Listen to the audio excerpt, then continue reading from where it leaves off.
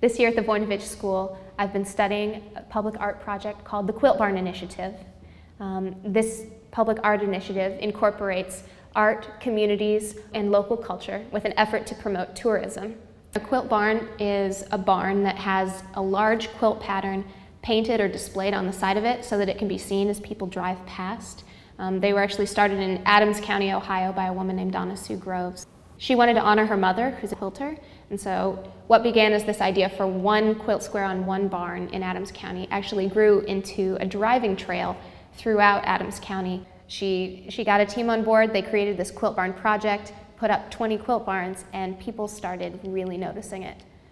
I had this fantasy or this dream, or that it would be an imaginary clothesline, that I could see these pretend, you know, that barns across Appalachia in the United States, that we could interconnect community to community.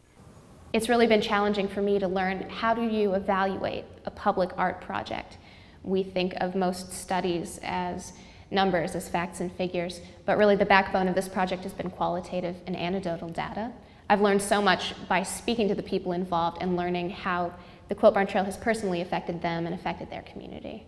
And finally, I'm so glad that I've been involved in this project because I've gotten to see firsthand the infectious enthusiasm that comes with these quilt barns. Everywhere that they spread, people are excited to be involved in the project. The project coordinators, the artists, the barn owners, the volunteers who come and paint, all of these people can't wait to be involved and to help these projects grow in their communities.